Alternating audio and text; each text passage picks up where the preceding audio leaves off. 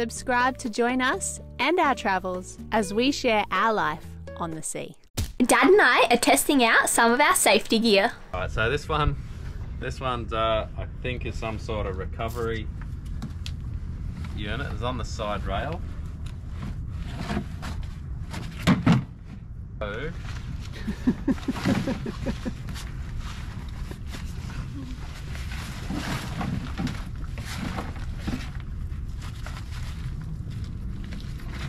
oh, what's that?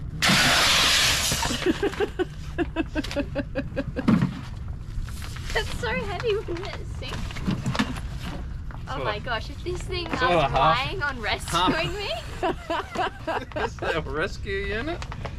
It's sort of half, I suppose you could always...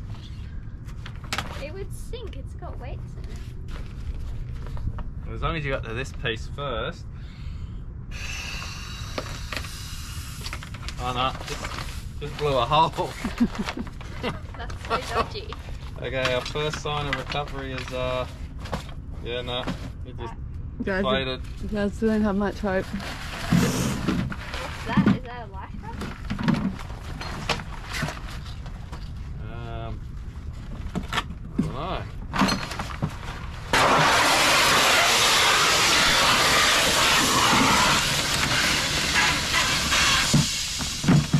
We need another one of these. This would be okay if you fell over and there was They this. sprung a leak, guys. Can we get another one? That's quite cool. We didn't have to swim if we had that. That's a one-person one. I don't know where everyone else is going. No, this is like if someone falls overboard. Oh no, quick, you got about 2 minutes, she's going down. Oh, you throw that to someone who falls overboard? Yeah. Oh, that's a great idea. I know, this is, Yeah, we need but another it's Maybe don't throw that one, because that one wouldn't have helped you. but that's not a bad idea. That's just if you've gone overboard, you chuck See, that. remember Taj and I were like, so we just have to wait and swim with like a little life jacket on? Yeah. What about so this thing? To see this, That thing's awesome. obviously it's all old stuffed. It's got holes in it. But in its day, that would have been a great little thing. It's got the high vis. So all this, I pretty much think you throw it and it goes this one inflates, that one inflates. You can see where the person is and the person can pull their toes up so they don't get bitten off by the sharks. Oh my gosh, I love this thing. We need a new one. That is a good idea. I thought it was going to be a life raft. Oh, a life jacket. It's a life jacket. Oh. It goes out of date. It's so cold. Like there. Is it staying afloat? That one's actually I don't want to save you, just maybe. holding pressure. Maybe everything else failed. You might have a jacket. If it's attached to that, you'd just see like sinking. Oh, it's so cold. What's it? Anyway, Can we get a new one, please? disaster at sea. We didn't get saved by this one. It's a cool little box.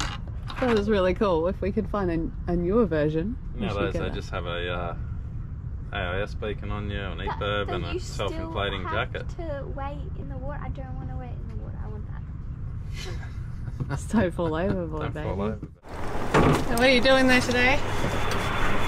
Alright, so we're removing this, we're putting it in the back lazarette. Oh, is that a good idea, I Captain? don't know, we've got the autopilot going, we've got a new high field tender, so we want the high field up here. And this is going to go in our lazarette. Just in case we get hit by lightning or something happens, we've got a backup autopilot. We haven't used it yet, but it's pretty self-explanatory. We've got all the components, all the lines, it all works. So we're going to put it away as neatly as we can, so it's there if we need it. But for the moment, we need the space. We need the davits work because we use the davits every day. The tender's our car. We're not crossing an ocean just We're yet. not crossing an ocean yet. We're going to be Cortez in it for a little while until we get to learn this baby. This should come out, which is pretty self-explanatory. We know which way this one's going to go. So if I put these together with just like a few mil, Like that. We go like that, just leave a couple of mil bell. Then we go like that.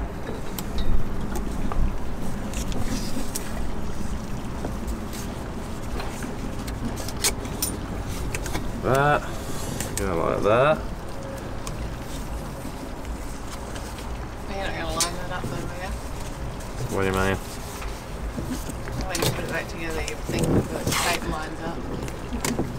Oh, that's probably not a bad idea too. I could put a line on it. I could, I didn't even think of that. I could go like that. And then we'll put a little line through so we know roughly where that goes. Yeah, when you're just trying to figure out which one's which, these could be slightly different or slightly, just don't know. Things usually go back to together the way they come apart. A little bit easier, I think, guessing. 1, 2, 3, 4. That'll be 1. Such a simple bit of gear this. Hey, I've been over it and I was like, I really like it. Like, I just see the simplicity of it, but I love our davits. I love having davits. It outweighs the ocean crossings for now anyway. We'll put it back on when we cross an ocean. Yeah. Will we? We'll see. I think we will. Yeah, I think it'd be... I think it'd be smart too. Yeah. Save power, save everything. I'll just see if it comes off. You can tidy that one up when we put it in the bottom of the boat. Ready? Let's give it a little wiggle. Oh, shit's tough. Nothing's holding it, yeah? You're worried about it falling off.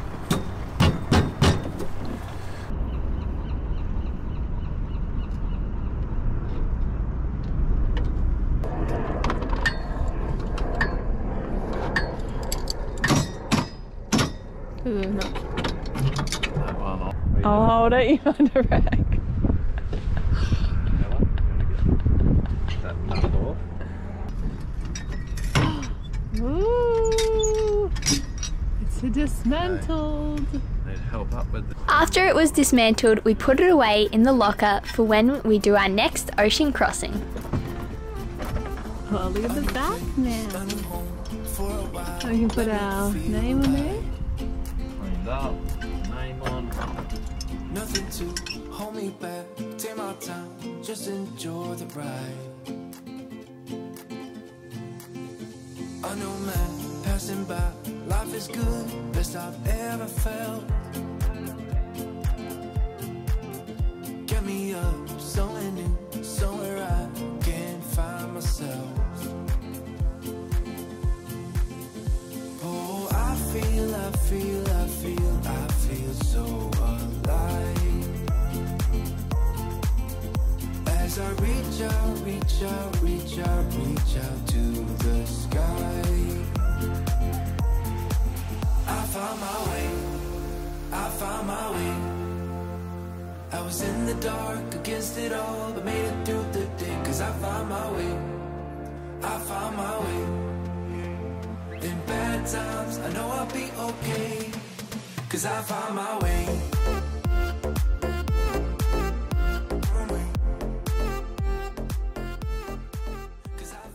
Awesome SIM cards. Oh my gosh. Oh, this is so good. This is so good. Need SIM cards and 400 gigs. oh, we don't know who it's from. We do. I think it's from Mike. From Mike? Okay. BX. Oh, what's this? Oh yeah, we got 3 of those the other day. That's the last one. This is the last one. I don't know what it is. Power circuit breaker. Series circuit breaker. Who's this from? This is from Ron Raw. Thank you. I'm guessing that's the display screen, is it? Oh, the Victron. This is a Victron. Is it the Victron display? This is like Dad's favourite part. Oh, should I peel this Hey, thing Dad. off? The most satisfying part about having screens. No. Feel it. No, let Daddy. I'm so excited about this. This is like You one of opened his that door, favourite didn't parts for the Victron gear because it's so neat and censored. And You got your Victron display. look, you got your display. So much to Mike and everyone else who has contributed. We appreciate it so much. Thank you. We had some good news this morning. Lee has done something very exciting. the crack in that fuse holder. So what that does, it doesn't seem like much, and you don't even know it's there when it was like in its position.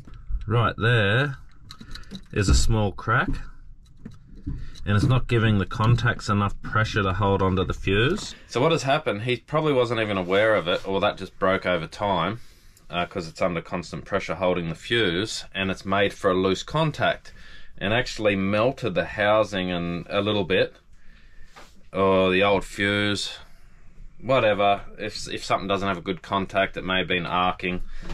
It's not much, I can pack that out. It just wasn't holding the fuse properly.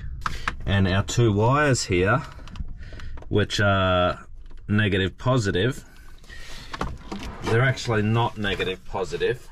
Well, something super exciting happened today.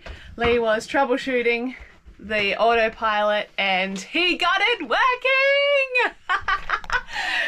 It's very exciting. It's a very exciting day. He is so clever, and a little shout out to Matthew of Nalakai. You helped. You helped him spark his brain this morning, so thank you. He's going to explain everything about it all, but it's so exciting! How excited are you? I'm pretty excited. Pretty pumped. Pretty pumped, everyone. Yeah, like Sarah said, I'll explain, but it's not a real simple explanation, this one. It was quite an interesting little task. Let's just say wires were back to front, fuses were blowing. This was all just an absolute mess of everything had been pulled apart. Okay, it's straight now. I think the original culprit was this fuse holder. Has got a slight crack in the plastic, which didn't allow the clamp the fuse properly, so it arced and melted the previous fuse. The previous owner thought it was the wires were around the wrong way, so he changed the polarity of the motor, the hydraulic motor, which actually runs in forward and reverse, but the polarity is governed by how the pipes are connected. So in this case, he'd put it around the wrong way. So Matthew informed me of that. I turned the autopilot on after I figured it all out, and I said it just runs to one side, and he said, oh, you got the wires around the wrong way. And then I put the wires around the right way, and yeah. And when he said that, I was reading notes from the previous owner, and I read something somewhere that said previous owner has wired up the autopilot around the wrong way. And I thought, well, how could it have worked for so long if it was that? But I didn't think any more of it until Matt said today when I was troubleshooting that yes, the polarity, check that, and I did, and it was around the wrong way. And I get it, like red, black, negative, positive, but it's irrelevant. The motor runs both ways, being a hydraulic pump, and yeah, it's governed, like I said, it's governed by the way the plumbing's done, really. Anyway, it's working, and Woohoo! got autopilot, wind instrument, depth. The only other thing we've got to do now is chart plotter on, and we should have a basic setup until at a later date we can upgrade the whole lot. But for now, at least we're going to have it all working. That's the main thing. And this is the next little one I've got to play with. Do this here, guys. Again, this has been chopped all through the boat, these hoses. These units are in or under all of our beds in the boat. They vent out into our bedroom, and what it is a diesel heater, and it runs hot water through here, and then we've got a fan that blows out hot air into our room. It's not going to be really hot, but it's going to be enough to just make the boat nice and cozy. Again, I've got to troubleshoot. There's wires and everything cut everywhere to that system. I haven't even put my head into it, and I'm not going to until we're out of the marina. But it definitely will work. I've done a few little tests on it, and yeah, that's going to be a cool little system. It's a diesel heater. So that's in the engine bay. I'm going to have to move that out of the road while we get our electronics ready for space for our Victron gear. But when I get time, we're going to plumb that up. Be nice to have on now, to be honest, because it's getting so It's cold here. It's cold. That's it, guys. We've got 20, well, today was day 23 before we leave the marina. So we've got 22 days tomorrow. Good news, we've got an autopilot, so we are one step closer to being able to get to Mexico. And yes, exciting. We had a win. Okay, babe, well, what are you doing this morning? Morning, guys. It's a windy, cold, really windy morning. The boat's heeling over. I don't think we've had that much wind in the marina here. So it's a good time just to do a couple of little inside boat jobs. One of the jobs I've done, I nearly threw this out. Big thank you to Doug and Meg. They donated us a Raymarine Exium. They updated theirs to the Plus, and we've got their Exium, I think, just straight Exium. Anyway, we now have a chart plotter. I've got the autopilot going, wind instruments, depth, we're good to go. Thanks, guys, again, and I'm going to mount this inside here. That'll swivel out. Job done for now. That's off the dock. It's a rainy and windy day here in San Diego, but I think it's an exciting day. Mum and Dad just got back, and I think there's packages, and I think these packages are our new batteries, our new lithium batteries, which is so exciting. But it's wet and rainy and cold today. Wild day here in San Diego. It's the worst weather we've had the whole time we've been here. But it's the day that is very exciting because our batteries have arrived. It's raining, man. Hallelujah. It's a weird song to sing, but we're super excited.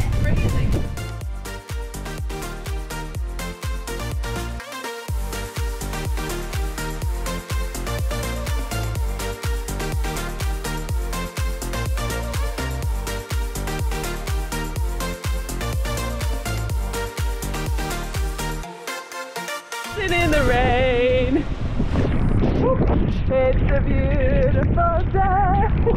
Oh, you got our parcels halfway in. We have to go all the way in because she's all wet under this cover too. It's pretty much just a sunshade. It's not really. Run out of time and it's funny, but I would have loved to have got a cover at least for this. But we're just gonna have to go to where it's sunny so we don't get rained on. Alright, you ready, Tars?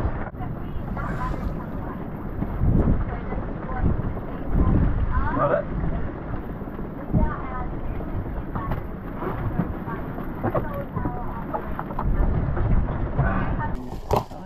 Oh yeah, baby! You're gonna be needing these. Run some cable holes. Aww. Thank you, Roger. Roger. The legend. Legend, mate. Thanks, Roger, mate. Appreciate it very much. Since we got on the boat, we have been needing to replace our batteries, and we finally, the day has come, 22 days until we leave, and we have finally got lithium batteries. We're so excited. We have power on the boat. Taj and Lee put up, and Bella put up solar panels.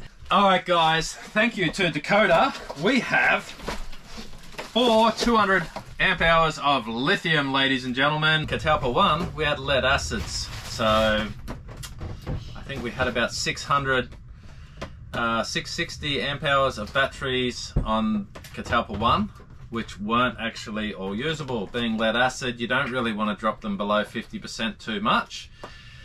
And that would have left us with 330 amp hours of battery. So we've got 800 of usable. Catalpa 1's solar array was around 520 watts. This, over the last week, we've just set up and we've got near 2,000 watts of solar. So 2,000 watts of solar to keep our 800 amp hours of Dakota lithium batteries. I think we're going to do alright. We're going to run you through the whole process, but for now, I'm not going to. Because it's raining and I've got other things to do before we get to this project. But anyway, in a nutshell, we're just going to be using the Victron componentry along with our Dakota 200 amp hour lithiums. Guys, don't miss out on the lithium install with us. So if you haven't already, subscribe, hit that little bell, and therefore you'll be informed when this little project is underway. Even if Taj is in the way, and the project will be underway. Stay tuned, guys. Peace.